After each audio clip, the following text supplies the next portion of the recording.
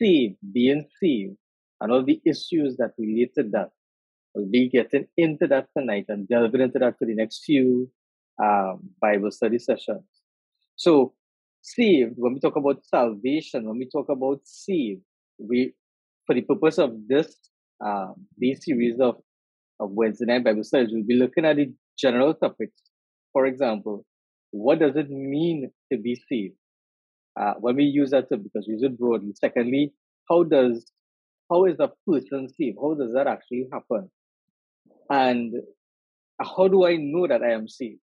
If I claim to be saved, or if someone says that they're saved, how do we know? What are the signs that we know that we are saved? These are some of the general questions, general areas of this broad topic called saved or salvation we'll be looking at.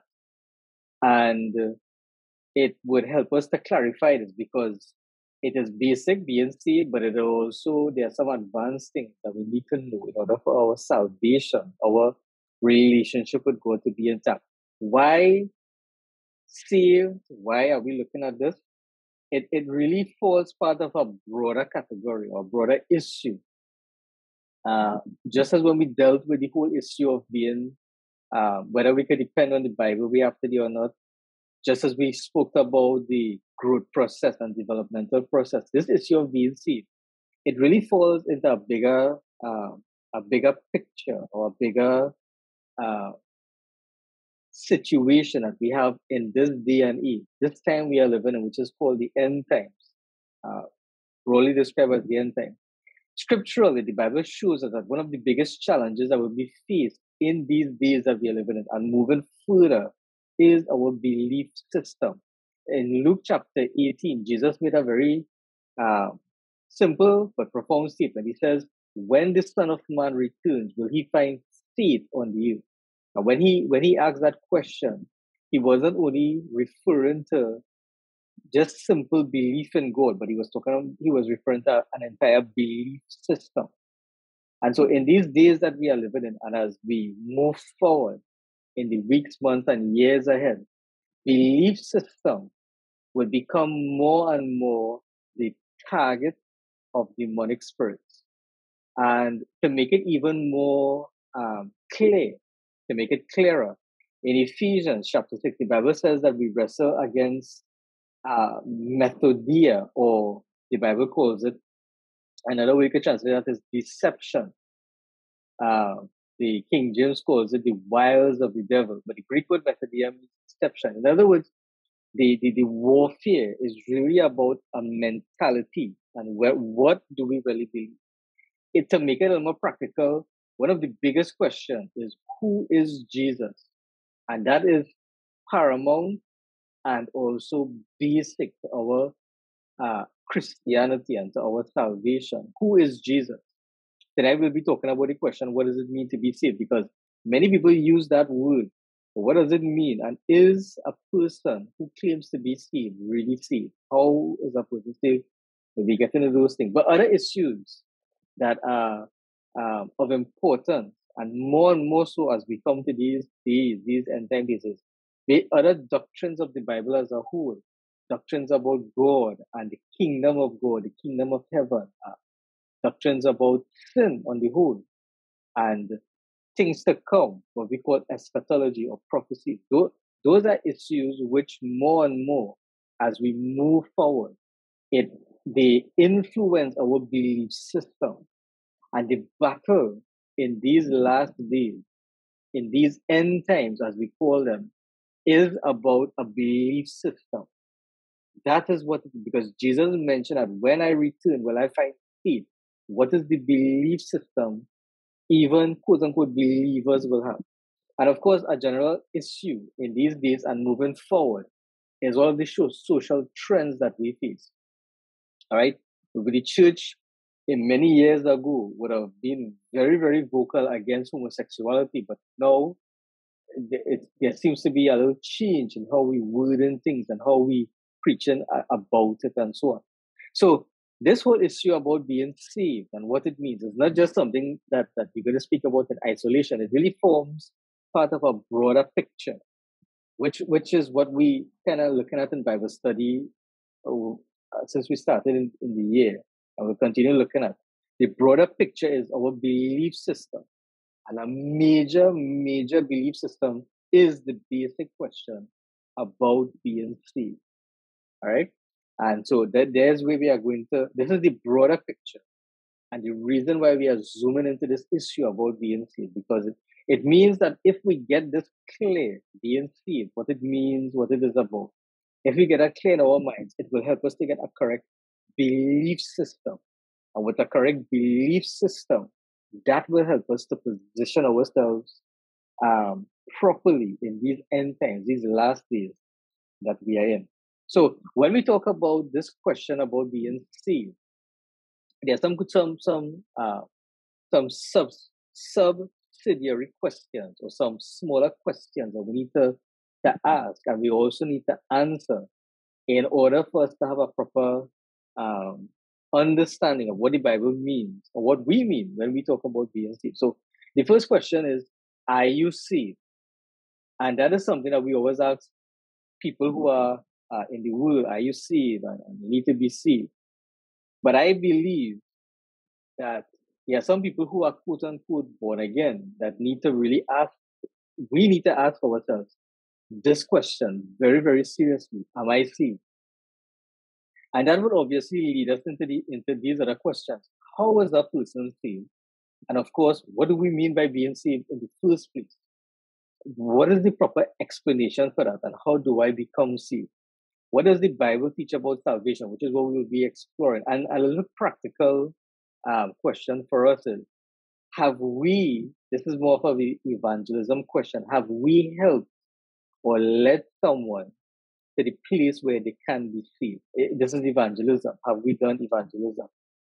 And that question of evangelism, we'll also be exploring that as we get into this issue of being saved. So being saved is, as we mentioned, generally, people use this, we use this this term, salvation or being saved, a lot.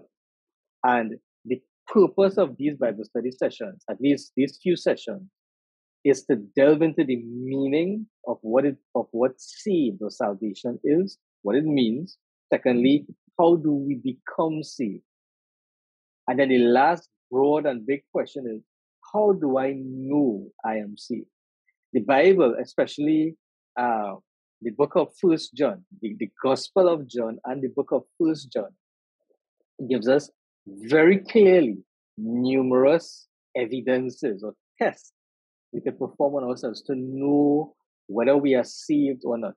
In the book of John, the Gospel of John, towards the ending, the last chapter, John says there are many other things that could have been written about Jesus. He says, but these things are written so that you would believe on the name of Jesus and that you would be saved. These things are written so that you would believe on him and that you would have eternal life. And then the same author, John, when he wrote First John, throughout the entire book of First John, he gave many different examples or tests, things that we could use to see whether we are born again or not. We talk about loving the brethren, and if we walk in the light, that is different things. So the Bible doesn't only tell us that we need to be saved. It doesn't only tell us how to be saved and what is salvation and all these details, but it also gives us the test of how we could examine ourselves to make sure that we are saved. Because Jesus made a statement in Matthew chapter 25. He says, there are people who will stand before me and say, Lord, did I not prophesy in your name and cast out demons in your name? And Jesus said he would say to them, I never knew you. Apart from, which is very interesting. Jesus, in Matthew 25, he didn't say that my words would be, I knew you once, but then you left. He wouldn't say, I had a knowledge of you, but then something went wrong. What he would say is, I never knew you, which means that person apparently was never saved to begin with. And so it's a very important question. how do I know that I am saved? And so we'll be delving into those issues for the next few sessions of Bible study. All right. Sorry to be late. Yeah. Good night, Franca. No problem. So these are the questions. So let's delve into it. What does it mean? What does it mean to be saved? In order to answer this question, in order to delve into this question of being saved, what we are going to do is actually take an overview of the book of Romans.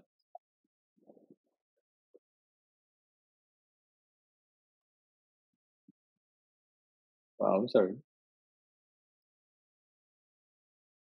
I think just because somebody confirm, I think the screen share just abruptly ended.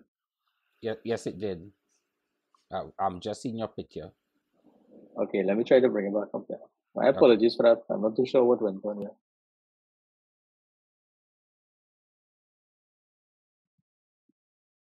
All right, let me share. So you should be seated there. Yeah, it's back up. All right, thanks very much. So my apologies for that. So in order to really get an understanding of first of all what it means to be saved, how is a person saved? What we are going to do is to give a broad overview of the book of Romans, and just briefly an overview. But in the initial chapters of Romans, we'll be getting a clear explanation from Paul about this. So, in essence, what I'm saying is we're going to do a study in a part of Romans to get an understanding of these basic questions. And then the second thing we'll be doing is when we go later on into looking at how do I know I'm saved, we'll be doing not in depth, but a brief study of the book of First John. And this will be very brief studies. We'll just be looking at the exact verses that are relevant to us. Although we'll be looking at a broad overview, the depth and the deeper studies will just be in some verses, not all, so that we could zoom into this issue of being saved. All right, so what does it mean to be saved? In answering that question, we're going to look at the book of Romans. To do that, I just want to give a broader overview of the book and then start to zoom into some of the verses that deal with this question. All right. I think when we were doing this, would have been a few months ago when we were doing studies in Bible prophecy. We were looking at Romans chapter 9, and to do that, we did an overview just like this. So this would be kind of a repetition. This overview will be a repetition. In that previous session, what we did, we had zoomed into Romans 9, 10, and 11. Today, we'll be zooming more into Romans chapters 3, 4, and 5 to get an understanding of this topic of being saved. So Romans, the book of Romans, of all the books in the Bible, is really one of the best, well, we call it a book. It was a letter to the church in Rome. It is one of the letters Paul wrote, which gives us a very comprehensive teaching and explanation on what this whole topic of salvation is, and what it means, and some of the practical applications and the practical considerations of this topic called salvation or being saved. Other letters Paul wrote had other main emphases, main focus, but Romans, its main emphasis is to give us an outline of salvation from beginning to end, and even future still. There's some prophetic statements Paul makes in the book of Romans. So with that understanding in mind, it could help us to see how Paul went about with the different sections in the book of Romans as he tried to explain the meaning of the gospel or the meaning of being saved and salvation. In the first few chapters, Romans chapter 1, 2, and chapter 3, what Paul did is that he started off his explanation by showing that everybody is in sin. He started off explaining what sin is. He started speaking about everybody and proving that everyone, both the Jews, he was a Jew, as well as the Gentiles, who we today, in our Caribbean area, they are classified in that category as Gentiles. But everyone, in the first 3 chapters, he showed that everyone have sinned. And Paul made a statement, most of us could quote this verse, Romans 3:23. All have sinned and fall short of the glory of God. Not the just when the Bible uses the term glory, it's not only talking about the beauty and the splendor, but it's talking about that position where we once were, that we once shared with God. We have fallen from that because of sin. And what Paul did is, in these first 3 chapters, he built a foundation and proved that everyone, all mankind, we have sinned. And as a result of that sin, there are consequences. Let me just look at chapter 3 so that we can all be on the same page. All right, so in Romans chapter 3, this is what Paul did. He started off in the first few verses by showing that the Jews, actually from chapter 2, he showed that the Jews were in sin. In chapter 1, he shows that all of us Gentiles are in sin. Chapter 2, he shows that the Jews were also are in sin. And therefore, he concluded everybody, Jew and Gentile, in sin. But he went on later in chapter 3, and he made a statement that I just quoted. All have sinned and come short of the glory of God. What Paul did is he went on now to explain, if everybody, or since everybody is in sin and everybody has fallen short of God's glory, there's obviously consequences for that. The consequences for that is that we are cut off from God. If we read chapter 1, Paul showed the consequences, how we fell from the knowledge of God. As a matter of fact, let me look at that, because it would help to build a good foundation for getting into the understanding of the need to be saved. In chapter 1, Paul spoke about the consequences of being in sin. And why is it so serious? Why is it so destructive? He says, for the wrath of God, this is chapter 1, verse 18. For the wrath of God is revealed from heaven against all ungodliness and unrighteousness of men who hold the truth in unrighteousness. So immediately, Paul is saying here, the reason why sin is a serious issue is because it incurs the wrath of God, the very wrath of God. Sin attracts, incurs, it demands the wrath of God to act. My faith, I'm getting a little ahead of myself, I just want to make a point. My faith attracts or moves God to act on my behalf, but sin moves God to act against me. Even as a believer, if I sin, I cannot say that I am covered by grace. God will just look over that. God will move in my life against me because of that sin. And I want to explain that a little clearly.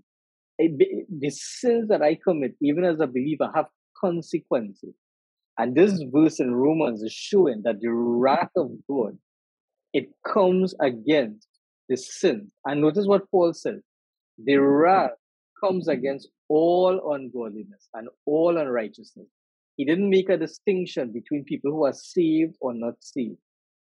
All right? Because of Jesus, my sins are forgiven. But when I commit a sin today, if I sin today, that sin has consequences that I have to deal with, that I will have to face. All right? And as we talk about this topic of being saved, we will get into the details of if a believer sins, what takes place, and you know how that works. Because there are people who the question comes up like, am I once saved and always saved? So we'll be getting into those issues. But I just want to get into this to build a proper foundation. He says, the wrath of God is revealed from heaven against all ungodliness and unrighteousness of men. But listen to the last part. Who hold the truth in unrighteousness. In other words, Paul is specifically talking about people who know the truth, but still practice unrighteousness. They hold the truth. while practicing unrighteousness. And he is saying, on those persons, the wrath of God is released. And so he's talking about anybody who knows right from wrong, but still goes ahead doing what is wrong. God's wrath is released on them. And as a result of this wrath, as a result of this sin and wickedness or unrighteousness of mankind, Paul goes on to talk about the consequences of it. And here's what he says in verse 21. He says, when they knew God, they glorified him not as God, neither were thankful. But they became vain in their imaginations, and their foolish heart was darkened. Paul, in this verse 21, starts to show now the effects of sin on mankind. Mankind starts first with knowing God, and then begins going down, down, down, and down. And in the next few verses, all the way to verse 31, Paul shows the general fall, the degradation, the downward spiral that results from sin. Now, ultimately, the biggest consequence is separation from God. But what Paul shows here is that the consequences do not only relate to separation from God, but there are consequences in our physical body as well, and consequences in our relationship towards each other. Because of these effects of sin, what God did is he introduced something called salvation or being saved to deal with all of these consequences of sin. And that is how we get into this topic of being saved. It is necessary. What God did by bringing about this thing called salvation was necessary to deal with all these consequences of sin. And I also want to say that even when a believer sins today, there are consequences of those sins. Some people believe that, because I'm covered by grace as a believer, when I sin, that does not affect me. And that is incorrect. As we go through this series of topics under being saved, we will show and explain that even when a believer sins, that sin affects him. All right, so we'll show that a little later on. So with this basis, Paul is showing here that sin is not a light thing. It brings the wrath of God. Not only does it bring the wrath of God, which is judgment and all that goes with that, but the sin itself has a direct effect on us. And in these verses, from verse 21 to verse 31, Paul shows the direct consequences. So let me put it this way. Sin has two different ways it causes problems for us. One, it causes problems because it puts us in direct opposition to God, and God's wrath is released on us. But the second way sin affects us is that the sin itself begins to affect us directly. So that while we are receiving the wrath of God as a result of sin, the sin principle itself is also causing degeneration in us. Down and down and down. So these two things, the wrath and the degenerative process is working simultaneously when there is sin present. In order to deal with the wrath, in order for God to withhold his wrath, in order for God not to release his wrath on us, in order for God to deal with the degeneration that the sin principle itself causes, what God did is that he devised a plan which we call salvation. And what that salvation does broadly is that it reverses or it undoes, it brings us back to the original state before the wrath of God was poured out and before the degeneration process began. And we will see that because that's actually one of the meaning of being saved. It means restoration. But this is why salvation is necessary. From here, what Paul then did is to go on now and start showing or explaining what this whole thing about being saved is about. And he did it coming way down here in chapter 3. This is what Paul goes on to say. He says in verse 23, as I read, all have sinned and come short of the glory of God. But then in verse 24, Paul makes the first statement which we want to focus on. So let me go back to the PowerPoint. In this here, verse 20, this is what Paul says. Therefore, we conclude that a man is justified by faith without the deeds of the law. Paul uses this term, justified, and it is aligned, or could be used together with the word saved. So what I want to do, I'm just going to put this word justified on hold for now. We'll take note of it, we'll come back to it. But I want to go to look at the word saved itself.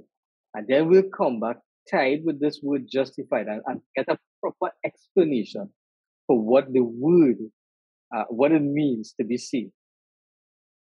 When the angel appeared to Joseph, Mary's husband, Jesus' father, when the angel appeared to him in a dream and the angel spoke to Joseph, this is what he said to Jesus. And this is the first time we have this concept of being saved introduced to us. Right? This is in Matthew chapter 1, verse 21. One of the principles, I think most of us probably aware of this, but I'll just say, just to remind us, one of the principles in studying the Bible is when you see a concept or a word introduced for the first time, whatever is said about it in that context and whatever the description is about that word or that person or thing there for the first time is of utmost importance.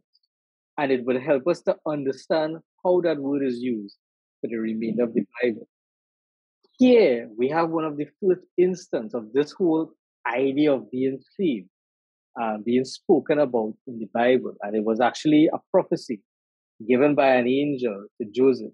So the angel told Joseph, he's referring to Mary, and he says, "She shall bring forth a son, and you shall call his name Jesus, for he shall save his people from their sin." The name Jesus there and the word saved are actually synonymous. Just to give a brief explanation, the word Jesus is a Hebrew word, Yeshua, and it means saved as well. It talks about a savior or a person who's a deliverer, someone who will give help. So he is saying this savior, or this person who will give help, will save his people from their sins. So the first thing I want to mention when we talk about what does it mean to be saved is being saved is related to sin. And that's a very important point to me. When we talk about being saved, the idea or the whole issue of being saved is related directly to sin. Being saved is not related directly to making money. It is not related directly to having a prosperous business. When I say I am saved, that doesn't mean that God is not going to automatically give me success and what projects and goals I have. The meaning and the first and main focus of being saved has to do with sin. The word itself, save, as you see here, sozo, and it means to keep something or someone safe. It means to deliver. It means, this is a very interesting meaning, to make whole. And a little more practically, the word save or sozo in the Greek means to preserve someone or something from danger, from loss, or from destruction. And we need to keep in mind that this is related mainly to sin. And that is important because one of the applications, or one of the things we speak about today very regularly is, because I am saved and because I have this relationship with God now, God going to automatically bless my business and he's going to automatically give me a happy life. And we have that saying because we have this thinking that salvation is really about success on the earth here. And salvation or being saved is about a good life on the earth here. And that is not the correct biblical understanding of salvation. Salvation or being saved deals with the consequences or the effect of sin. When we go to Romans, when we went to Romans just now, in Romans chapter 1, we saw the effects of sins there. Remember, it spoke about the degeneration. Man started up good and he went down and down and down. So the first thing we need to hammer on, and the first foundation we need to put in place as it relates to the meaning of saved is to be saved. It relates to sin. It relates to being delivered or being kept safe from the effects or the consequences of the sin. And that is something which I believe we today have become desensitized to. Many of us, even in the church, have become desensitized to the dangers and the state, the poor state of living in sin and consequences of sin. One of the things that when we read in Romans chapter 1, one of the first thing it mentions is when they knew God, they glorified him not as God, but they became vain in their imaginations.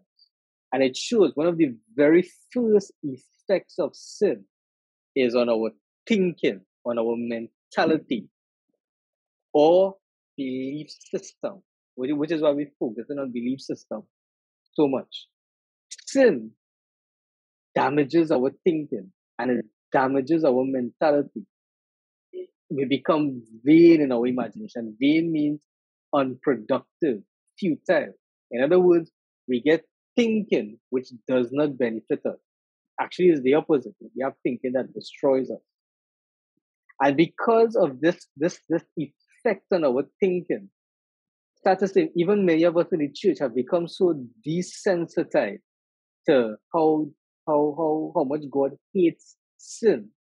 And we have become desensitized to how destructive sin is, that we lose the awe and we lose the joy and we lose the gratitude to God for this thing called being saved. Let me put it this way. People, we have this saying, you never miss the water until the well runs dry. In other words, you don't know what you have until you lost it. If we apply that principle to this year, many people, because we are desensitized to the effects and the consequences of sin, it causes us not to have a real appreciation for salvation because we don't know what we really have, because we don't have an appreciation for what we lost. And if we don't have an appreciation for what we lost, it means we wouldn't have an appreciation for what Jesus won for us when he was on the cross. And that is why when we get into this thing called being saved, the first point is being saved relates to sin.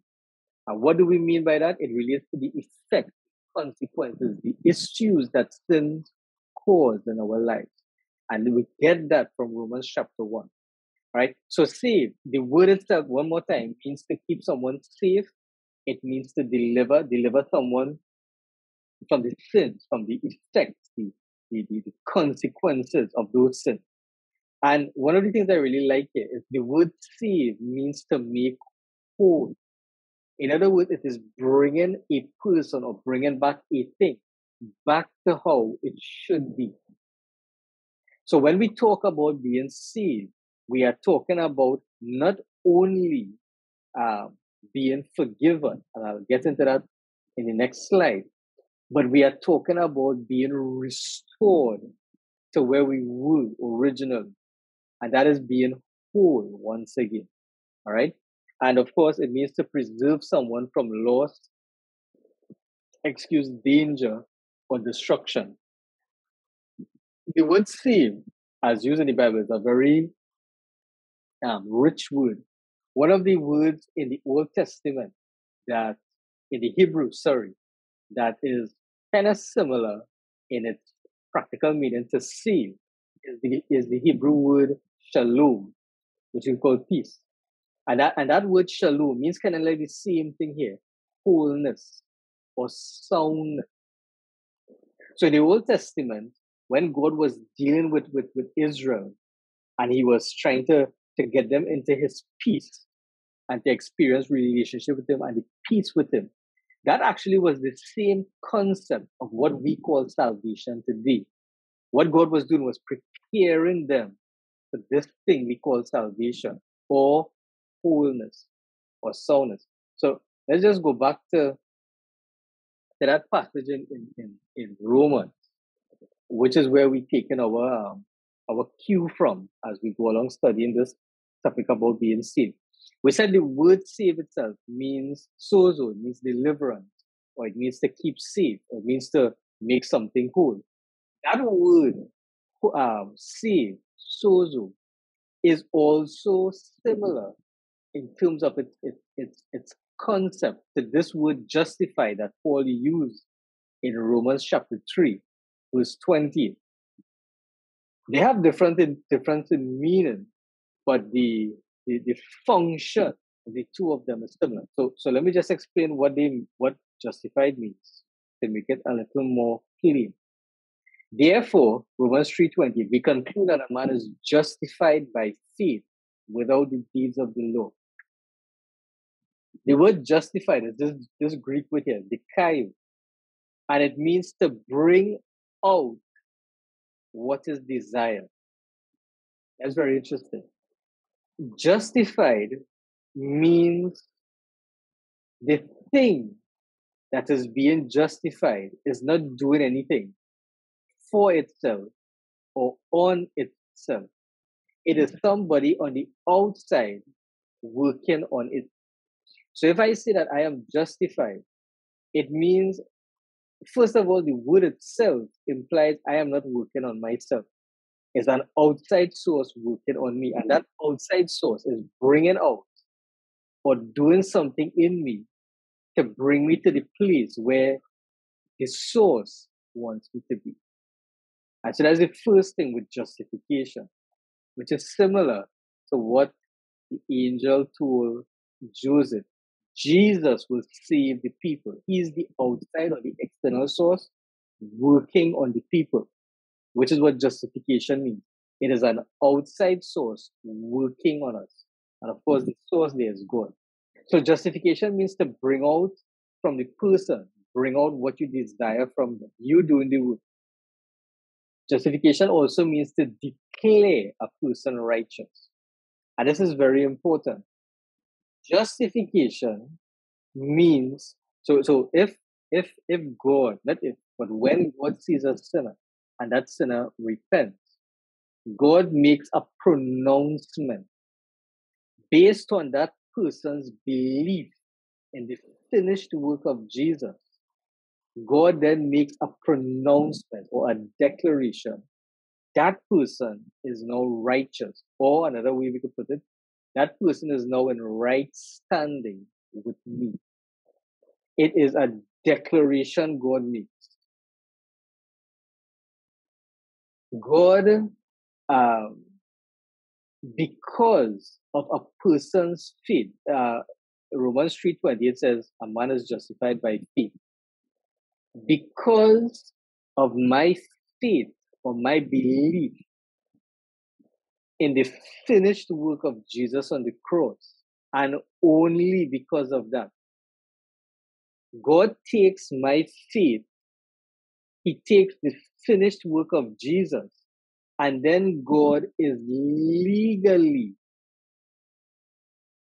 and not only legally, he is just to now come and declare, make a pronouncement, this person is now in a right relationship with me. We could use the example of a judge in a court. When the judge gets evidence to show that the accused is innocent, And if there's a jury, they also look at the evidence and they determine that the accused is innocent. The judge will then make a pronouncement, take the gavel and hit it and declare, the accused is now free. He is not guilty. When the judge does that, he is making a declaration. He's making a pronouncement, not guilty or free, whatever the exact statement is. I can't remember. But he is declaring or making a pronouncement. The reason why he can make that pronouncement is because there was evidence to show the person is innocent. In our case, the evidence is the sacrifice of Jesus, the finished work, and our faith in that finished work. And when God sees the faith and God knows that the sacrifices are completed, the two come together as evidence on our behalf that we are innocent. And that is what justified means. Justified is a declaration God makes. It is a pronouncement which God makes on our behalf. And this declaration, this pronouncement is similar to when we use the term being saved or I am saved. It means if we were to put the two together, when we talk about saved, just go back to the previous slide. Saved means to be delivered or to make whole or to preserve from danger, loss, or destruction. That's exactly what justification means. It means I am declared innocent and I am now put in a right position and a right relationship with God. When the minute I put faith in the finished work of Jesus, that pronouncement happens immediately. I am justified, not because I did enough things to become justified. I am put in a right relationship, a right standing with God, not because I did enough of what God required me to do. The only reason I am put in a right standing with God and the only reason why I am now saved and delivered from the consequences of my sins is because of my belief in the finished work of Jesus. Let me just mention one thing here. I kind of getting ahead of myself. I just want to make a point while we are here. I am not saved. And again, the word saved means delivered from the consequences of my sin. I am not saved because I pray a prayer of repentance. That does not save me. I am not saved by receiving Jesus in my heart as my Lord and Savior. And I know that that's a common prayer. We tell people to pray, do you want to receive Jesus as your Lord and Savior? The scripture doesn't say that. The scripture says, you believe on the Lord Jesus, and then you confess with your mouth. Romans chapter 10, verse 9 and 10. Salvation or being put in a right relationship with God does not happen by praying a prayer. As a matter of fact, praying a prayer out loud is not even necessary. Salvation or justification, being delivered from the consequences of my sin and now being right with God, it does not happen by receiving Jesus in my heart. Actually, I really don't understand. This is my personal point or personal position. I don't understand what it means to receive Jesus in my heart. Because I guess people take that from Revelation where it says, I stand at the door and knock. And if any man, hear my voice, open the door, I'll come and I'll sup with him. But I don't understand what that statement in Revelation has to do with receiving Jesus in my heart as my Lord and Savior. And also, I don't understand what it means to receive Jesus as my Lord and Savior. Because the scripture doesn't talk about receiving him as Savior. It talks about believing on him. It's a belief system.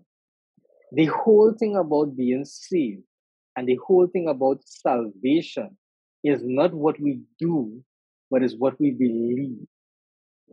So when a person asks me, David, are you saved? And my answer is yes, I prayed the prayer and I repented. What I just said there is I did something. And because I did this, I am saved. And that is actually opposite to what salvation is about. Salvation is about faith, being saved. And again, the word saved, it means, as we saw sozo, it means to make whole, to be delivered. Salvation comes by faith. So when somebody says, I prayed that prayer already and I repented already, I remember the altar and I kneeled down and I prayed. Everything in those statements refer to things which that person did. And we cannot do anything to be saved. The only way we are saved is by belief in what Jesus has done. And I'll get to that in a little more detail later. But I really think that that's an important point to hammer in here. Being saved, it comes as a result of faith. So let's try to put the two together, justification and saved. Right? Just try to get a little practical understanding of what it means to be saved. To be saved means to be placed in right relationship or right relation towards God. To be saved has nothing really to do with becoming successful on the earth and having a growing business and a successful ministry or job or whatever the case is. Salvation has to do with our relationship with God.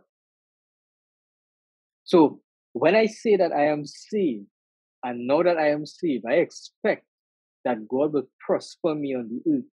That is the wrong thinking and a wrong understanding of what it means to be saved. To be saved means, firstly, that because I am delivered from the consequences of my sin, one of the consequences is the wrath of God is released. Now that I am saved, there's no more wrath, but now I have a right relationship with God. Secondly, the effects. Remember we said from Romans chapter 1, when we sin, there are two things that we have to deal with. There's the wrath of God, and then there's the sin principle itself, which continues to work in us. So when we are saved, the wrath of God is no longer released. I now have peace with God. I have a right relationship with God. But the second thing is that the sin principle itself is now dealt with in me. So I am delivered from the consequences of sin. And the consequences here means not only judgment and punishment and hell, but it means the effects of sin in me, my physical body, my mind, all this. Talk about that a little more as we go further in the book of Romans. And to be saved means to experience restoration or wholeness. Salvation, being saved, being justified, what these things speak about is being restored. And that's the power of salvation. To save, to deliver, to restore. What these things refer to is not only preventing us from facing further judgment and further punishment, but in addition to that, we are now restored to where we were. So we could put it this way. To be saved has two aspects to it. It has a negative aspect and it has a positive aspect. The negative aspect has to do with the fact that we are no longer looking towards judgment and punishment. All those things was released on Jesus. So we don't have to look towards that. The positive aspect is now we are restored. It is not only that we no longer have judgment, but further to that, we are now restored to where we were. We have wholeness once again. And that is the idea behind being saved. I want to bring out this point. What Paul did after he spoke about these things in chapter 3, we have all sinned and all these different things. He then went on to make this statement in chapter 5. He says, therefore being justified by faith, or we could say this way, therefore being saved by faith, we have peace with God through our Lord Jesus Christ. This peace with God, we could put it in another way. We have a right relationship with God.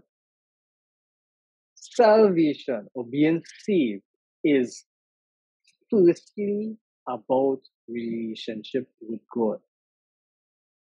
To be saved doesn't mean that now I am forgiven, so I can expect God's blessings on my house, or my health, or my family.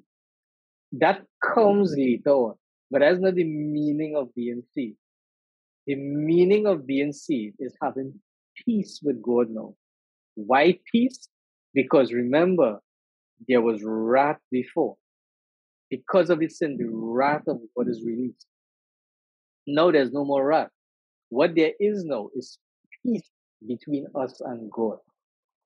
And here we are now getting into the effects or the benefits of being saved. We will look into that in much more detail next week. But I just want to kind of segue into it from tonight.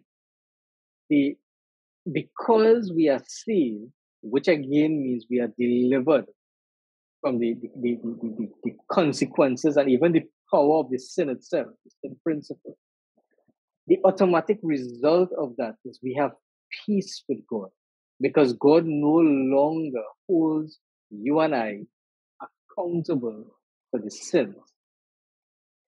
When that was Easter weekend on Good Friday and Easter Sunday, one of the things we looked at there was the finished work of Jesus on the cross. Jesus did a finished work. Today, right now, he is doing an ongoing work as our high priest. And I just put in another plug. There's a future work Jesus is going to do, where he will function as our kinsman redeemer in Revelation chapter 5 and 6. But the past work, the finished work, is when he was on the cross.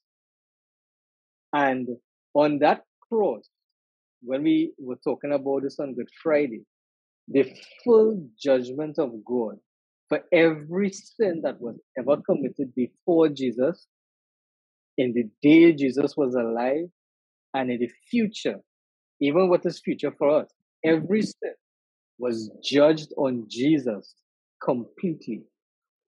And because he was the sacrifice. And as a result of him receiving the judgment, and not only receiving the judgment, 1 Corinthians chapter 5 tells us he became sin itself when he was on the cross. When anybody places their faith in that sacrifice, in other words, when a person believes, makes a decision in their own mind, in their own thinking, and believes that Jesus is the only sacrifice, and that Jesus suffered for me, and that Jesus took my place completely, and nobody else, but only him. That is the only way a person becomes saved. Salvation comes as a result of a change in our belief system. So I just want to mention it again and re-emphasize it. Nobody is saved because of praying the sinner's prayer. Nobody is saved because of accepting Jesus, because they say, Jesus, come into my heart and be my Lord and Savior. Because when we say, come into my heart, when we say, be my Lord and Savior, in none of that are we saying, Jesus, I believe your finished work. In none of that are we exercising our faith in his death for us. What we are doing is just simply praying a prayer. Now, some people might say, well, If I ask him to be my Lord and Savior, the very fact that I'm asking him to be my Savior means that I believe he died. And I'm not disputing that fact.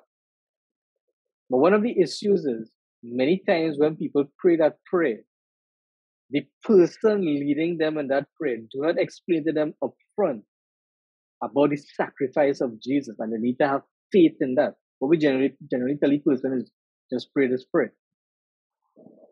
The person who was on the cross, one of the convicts or thieves who was on the cross with Jesus, when he saw everything and he believed in Jesus, all he simply said was, "Remember me when you come into your kingdom."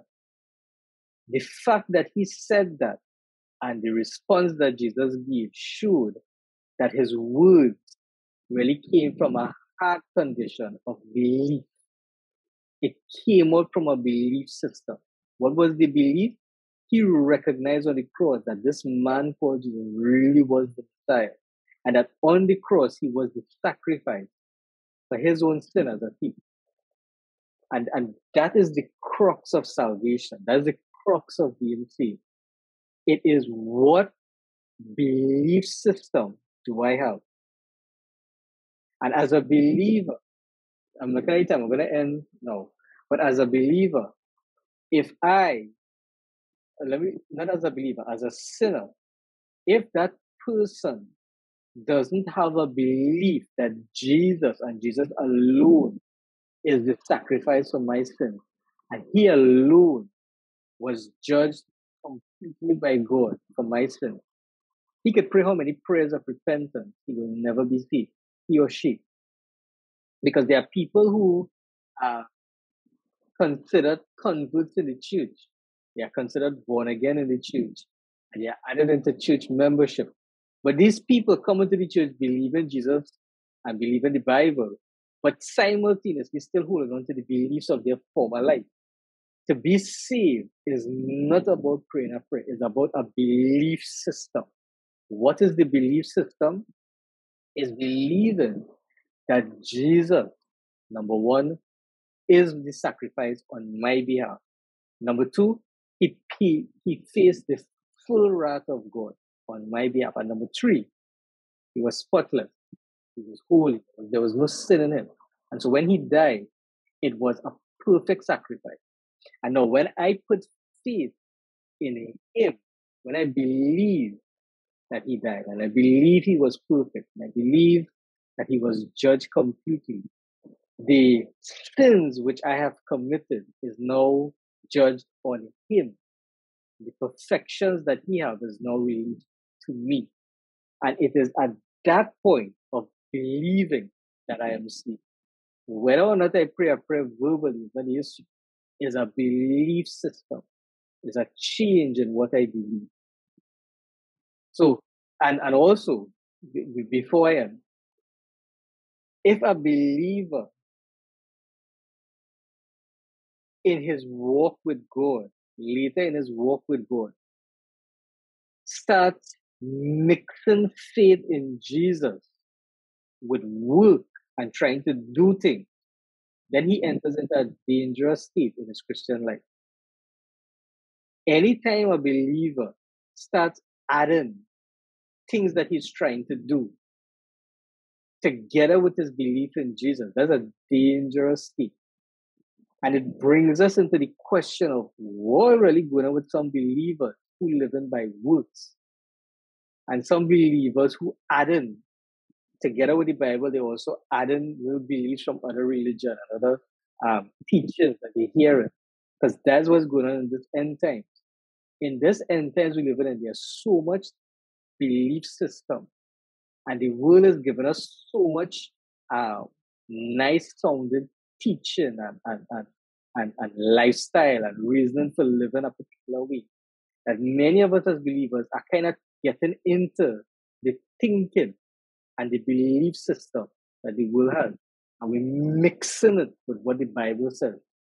When you read the book of Galatians, Paul was angry because of that. And the danger is some of us doing it today. And so later on, we will get into that. We'll see how sometimes we mix in belief system. And when a believer begins to mix belief system, what's really going on with his salvation there? That's a very important question. But for now, the first thing, at least for tonight, is what does it mean to be saved?